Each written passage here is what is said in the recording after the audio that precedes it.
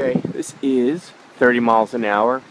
This is a 400 watt turbine. I just saw pinned at 400 watts. It is the max.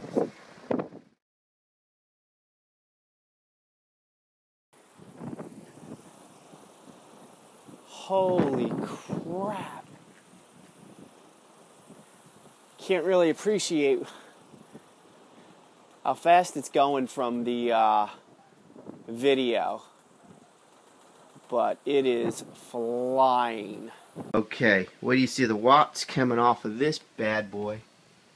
420 watts. Okay, that's 11 miles an hour. 13. 24. 26. Whoa. 28. 22. 18 miles an hour.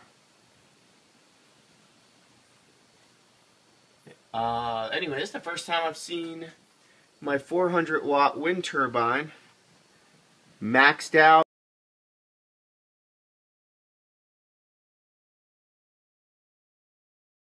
Okay, I want to show some numbers right now, my production, my wind and my solar. In particularly, well, here's the wind up here, but let me get rid of the solar. This is what's most interesting. This has been hitting 700 all day. You're going to see it hit 700 very soon. That's 696. Let me hold that steady, sorry. Anyway, here's the deal. This is being fed, this part of my system is being fed by just 5 Kyocera panels. 3 of them are at 135 watt panels, and the other one is, the other 2 are 140 watt panels. If you just divide 700, which we're just about at, by those 5 panels, on average we're making 140 watts per panel. That's more than the rated production. And moreover, look what it's being inverted through. One of these cheap Chinese grid tie inverters. I would love to know, in fact I'm going to look at my N-phase. I have my N-phase system and I've got big panels on those. They're 98%, 97% efficient, those inverters. These are typically 75 to 85% efficient. Anyway, oh, here's my wind. 140, 150 watts. This is off a 400 watt Kyocera, 400 watt Windmax. Anyway, I just wanted to show though the panels. I'll look at my wind a little bit too, but good wind. Probably good 10 mile, 12 mile an hour. Here, we'll look at the wind right now.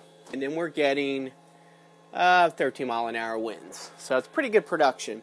But boy, oh boy, this solar is amazing. But I have got these N-phase panels, and I'd love to know if these are making 700 watts, and these are 5 135 watt panels with 2 of them.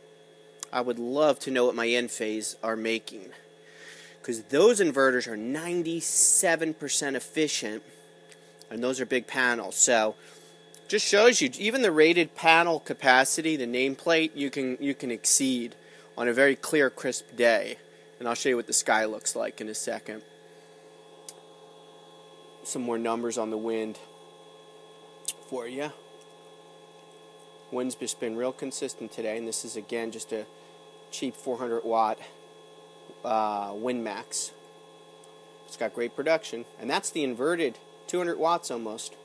And that's being inverted also through a grid tie. I can also switch and go battery, but I'm just keeping a grid tied right now. Anyway, I'll have more readings for you later, but boy oh boy, 700 watts, an average 140 watts for 5 panels. Panels are not even all 140 watt panels, so it's pretty amazing. Anyway.